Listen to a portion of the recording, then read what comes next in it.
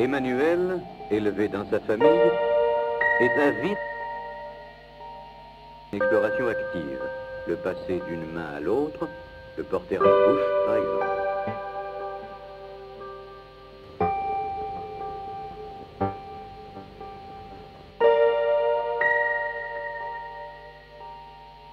Through a microscope at neural tissue, going down through an area of the brain, we can use these microscopic images to reconstruct the three-dimensional layout of the neurons and really see the intricate and intertwining patterns that they make.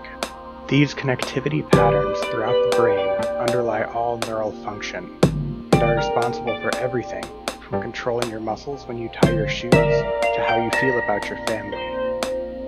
Understanding these patterns is a massive ongoing project for neuroscientists everywhere and can lead to breakthroughs for everything from consciousness to depressive disorders and schizophrenia. Par exemple, Véronique, également anorexique, manifeste son refus en écartant ses mains d'un geste d'évitement. It's largely where our emotions and feelings of fear are generated.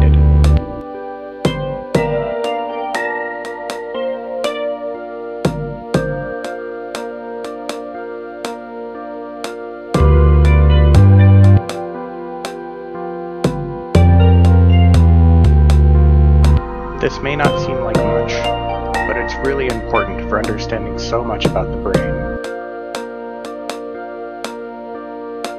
That's why we, as scientists, keep pushing the envelope to tackle these very complicated questions.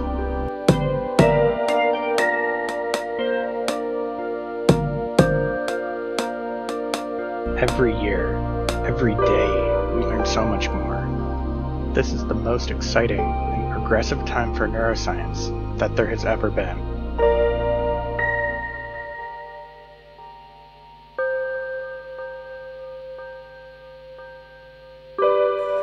Babies this young are extremely responsive to the emotions and the reactivity and the social interaction that they get from the world around them. Then the still face experiment what the mother did was she sits down and she's playing with her baby who's about a year of age. I'm my good girl.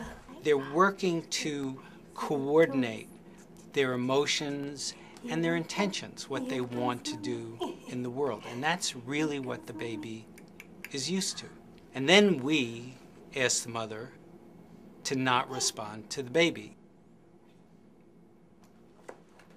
The baby very quickly picks up on this. And then she uses all of her abilities to try and get the mother back. She smiles at the mother. She points because she's used to the mother looking where she points. The baby puts both hands up in front of her and says, "What's happening here?" She makes that screechy sound at the mother, like, come on, why aren't we doing this? Even in this 2 minutes, when they don't get the normal reaction, they react with negative emotions, they turn away, they feel the stress of it. They actually may lose control of their posture because of the stress that they're experiencing. Okay. I'm here. And what are you doing? Oh, yes. Oh, what a big girl. It's a little like the good, the bad, and the ugly.